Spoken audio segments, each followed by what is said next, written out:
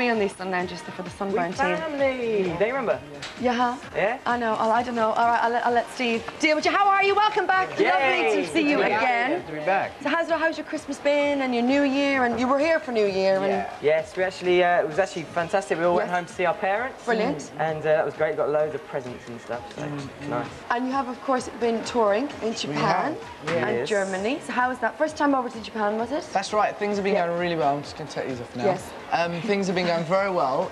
We're actually going back to Japan in March to do a 3-week tour, which is something that we're going to every single So you weren't part. touring, you were just kind of over. We were just basically getting ourselves known because we've never been there before, and already we had like 600 fans. We've never even been to Japan, so it was really, really incredible. We were #1 on a lot of the radio airplay charts and stuff like that. So it's going really well. It's really starting to happen. Brilliant. So you've got a new single. Yes, which Like Ben, a Rose. you wrote, didn't you? I did. I wrote it when I was 16. When you were 16. Yes. So what's the song about? It's basically about. It's basically comparing a rose, the growth of a rose, to the growth of sort of love. Right. And it's basically sort of describing.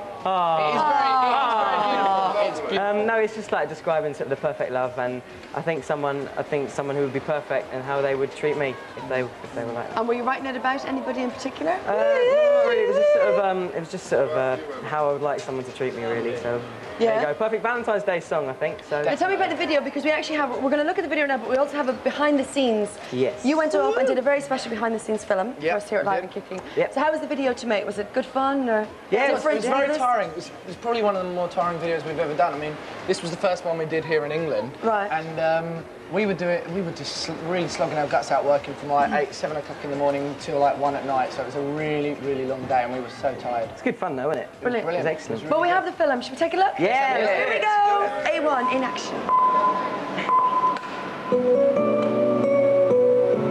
Here we are in the studios filming a new music video for A1, and this time it's Ben's song Like a Rose.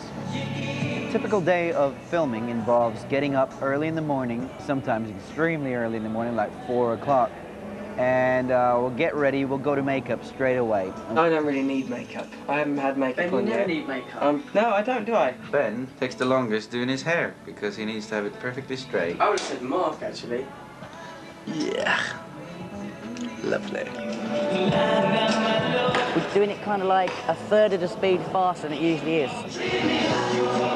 When you slow down the speed of the singing to the normal speed, everything's going really, really slow motion, even your movements going slow motion, so it's really, really clever. In one part of this video, it's quite amazing, but Ben has to actually sing the song backwards, and then when they put the song forward, everything he'll be doing will be all backwards, but he'll be singing the song forward. It's kind of like the thing with the fast singing when you slow it down.